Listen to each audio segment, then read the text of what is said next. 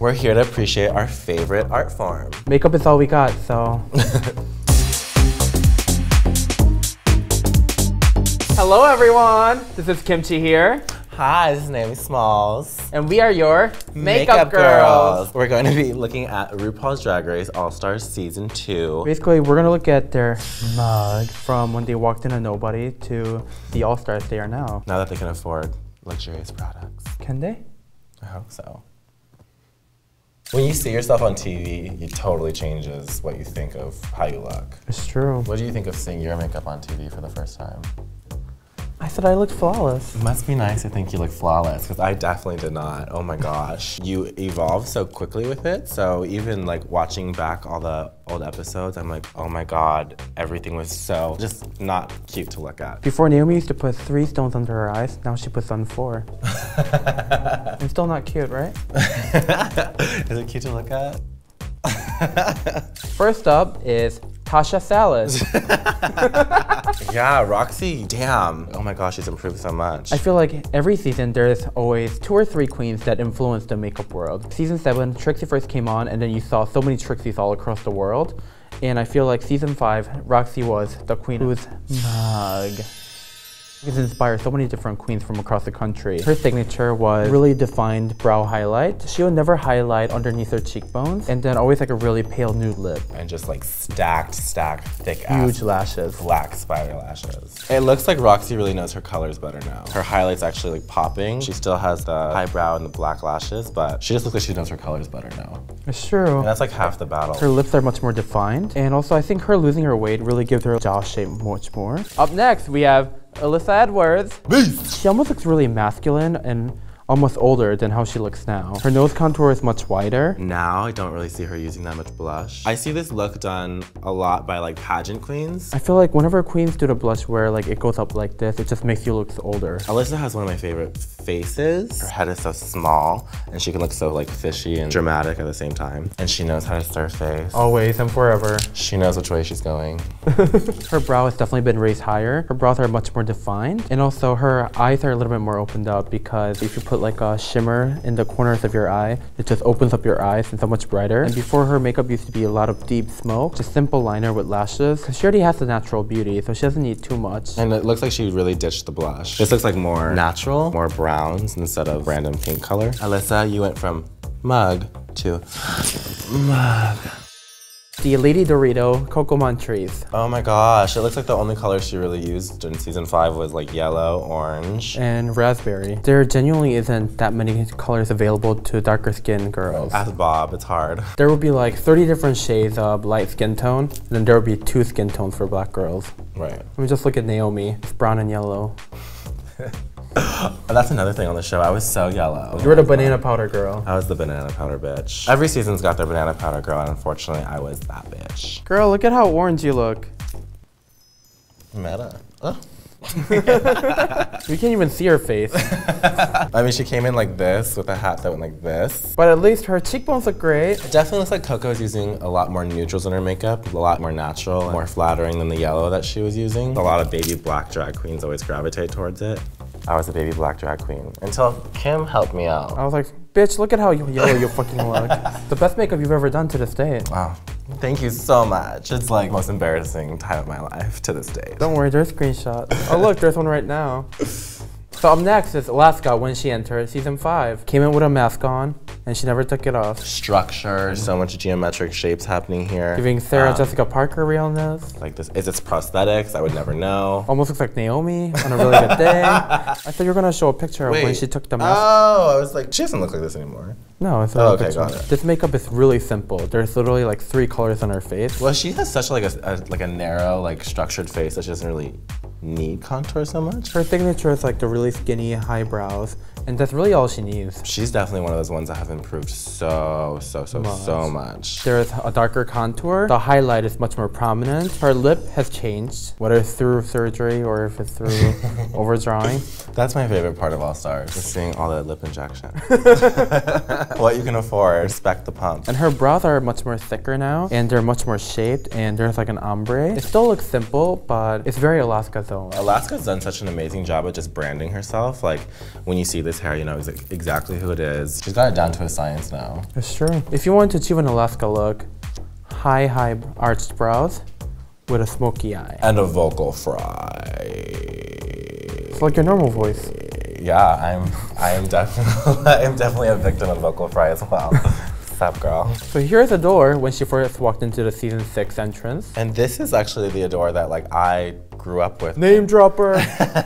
We used to perform and go to the same clubs. Her makeup is so much more severe here. Adore's always had their really dark brow, like jet black, really dark eyeliner all around the eye. Adore's one of those bitches that just has a really pretty face and can just like paint on her natural features and she looks amazing. Stunning, yeah.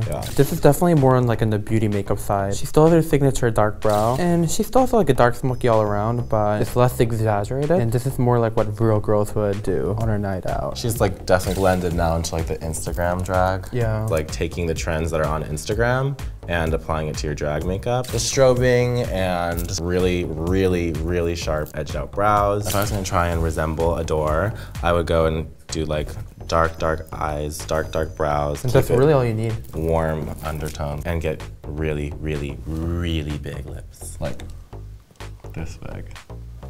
So like hot dog bun big. Fifi here has what I call a fruit basket contour. So she's got like grape, raspberry, and orange, and banana like all going at the same time in her face. She looks really old here. Yeah, she does look a lot older. Since Drag Race, she's completely dropped the whole pageant thing, and now she's doing more artsy drag. All the cosplay. All the intricate club kit looks. Yeah. Prosthetics. She can do it all now. If you go on her Instagram and see her 365 days of drag. So many varieties, so many. And she's gotten much more refined now. Yeah, I want to see her makeup collection. This makeup here in particular is really simple. It's still a better representation of what Fifi does now. And she looks a lot younger here than she did on season 4. I think that there's something about ditching that like... That fruit basket contour. I think it's that raspberries particularly. That just like makes you look like an old school queen. Yeah, all these pageant girls have like that purpley contour. When they get rid of it, it just like brightens their face up so much. One second, I take my earrings off, it's like hurting. Yeah, go ahead. Obviously, you guys can see that Kim is taking this job very seriously. Right, Kim? She was edited out. My favorite quote is Bianca Del Rio when she goes, "No one's face is too pretty to not wear an earring." Oh my god. Oh my god. She looks like a completely different person. So here we have Katya Zamalochkova. Oh, I'm so impressed that you know the full name. That's it, right? I can barely remember her first name. She looks like a woman here. She really does. Like, not a great looking woman, but definitely a woman. Like, she looks like her name should be like Ingrid. Wow, her features just look so much smaller. The lashes are tiny, the eyeliner is almost non-existent, the nose contour is wider, the cheekbone's much more prominent, the jawline looks bigger. Yeah. How does that work? I don't know. And let's take a look at Katya and her walk-in on All Stars 2. She came to fight. Like, if you got in a fight, you want to be on her side. Katya's like signature, because like she has such beautiful eyes, is the blackest black eye. She always has a red lip. She rarely changes it. This is not a read, but I feel like she looks less like a woman. She looks more draggy overall. Yeah. And she can do her makeup really fast. Really fast. Yeah, we've done shows where she gets ready in like 10 minutes and she's like good to go. Well, Katya's been in business longer than you've had your pubic hair. Who the fuck says I still have pubic hair? If you want to achieve the Katya look, say something random like Shoo-be-doo-bop-bop-bop. You said it best. Katya's humor is very similar to iCarly. Yeah, it's just random. Ginger Minge and her walk-in on season 7. Ginger's one of those queens, like her makeup doesn't ever really change. Ginger's been doing drag for ages. At this point, Ginger already knows exactly what works for her, and she knows exactly what she can get done in like a certain amount of time. Yeah, Ginger doesn't really need to improve. She already is there. I think maybe now she's cut out the black hairspray contour, forehead contour, which I have never really understood. You see like a lot of like girls with like a black hairline, and then they're wearing like a blonde wig. Like your entrance look. No, that's a wig. I'm talking Are about you sure? right before. Fuck off. Here in her entrance to All Stars 2, she looks exactly the same. Yeah, she totally looks exactly the same. One thing I'll give Ginger is she's always consistent. You know exactly which mug you're going to expect from her, and she gives it to you every time. She looks like she hopped on the metallic brow bandwagon though. That trend was like 3 years ago, girlfriend. Miss Queen Bee and Crown It Detox from season 5. I'm just kidding. Her makeup here is just really smoky, and it looks less glossy and dewy than how it looks now. Detox makeup has always been pretty refined. Detox comes from LA, and I feel like you can spot an LA face queen. like a mile away. At least now, because Raven has been such a huge makeup inspiration, I see like a lot of like beige cut creases and just nude lips and like severe brows. She definitely uses a lot less harsh colors. Her makeup has gotten much lighter. Everything is still cut and prominent, but just overall tone is cooler and lighter. I feel like Detox always matches her makeup to go with her look. It always looks very head to toe finished. If I wanted to achieve the Detox look, I would get a prosthetic nose. And some Mugler, but who can afford that? And if you can afford it, get some Mugler. And last but least, Tatiana. It's not last, is it? Who, in my opinion, is the biggest RuPaul's Drag Race transformation of all time. All time. With Tatiana, I see like mall drag. That's like the best 2 words to really use for it, I feel It takes one to know one, right? Yeah, it takes one to know one. But she literally just looks like a 17-year-old girl. Like her parents like just let her start wearing makeup and she's going to the club. She looks like she works at Urban Outfitters. I would say like Wet Seal. Wet Seal, yeah. Also, like season 2 was like a different time back then, right? Yeah. We're so lucky, like as young drag queens, we've had YouTube tutorials. We came in a world where there's like a full of resource. Right. And back then, they just kind of had to really like make it work with what they had. Hence, all the flat wigs in season 2. Right, Naomi? And season 8. And here's to Tatiana now.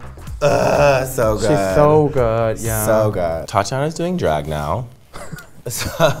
She has a brow, she's carving out her face, she's exaggerating what needs to be exaggerated, and like she's just really playing up with her face shape. She looks gorgeous. All the colors are so perfect. Her brows are perfection. There's so much detail with like each individual strand. I mean, she has a lot of downtime to be practicing in between. What is it, like 6 years? 5 years? You don't even have pubic hair then. What is this pubic hair obsession? She looks less fishy than she did in season 2, but she looks more beautiful and more draggy here. It's weird because I think when you think you want to look fishy, it's like you wear like no makeup, but honestly, you look more like a woman when you wear more makeup. It's true, to disguise the man. Yeah, cover girl, don't cover boy. But in some case, you can still wear a lot of makeup and still look like a man. Case in point. She's pointing to herself, right? Okay, perfect. And now it's time for fan submission. Where we're gonna talk about your Over here we have Emily Meow from England. We can tell that there's a lot of shimmer in her makeup, all up in her cheekbones to give that natural glow, and then a little silver shimmer under her eyebrows as well. If I wanted to achieve Emily's look, I would head to the craft store and I would head to go get some spirit gum and some pointed tweezers and start gluing shit to my face. I feel like she's definitely in the generation of like Instagram beauties. There's like 2 types of like Instagram girls. The girls who look like unicorn just pooped them out. And then there's the girls who look brown and wet. Like Kardashian wannabes. Yeah. That's kind of like us. You're a unicorn poop. And you're brown and wet. And I'm brown and wet. Thank you, Emily Meow. I hope you win. If you would like to be featured on M.U.G, tweet your best makeup photo to @WorldOfWonder. #Mug. #Mug.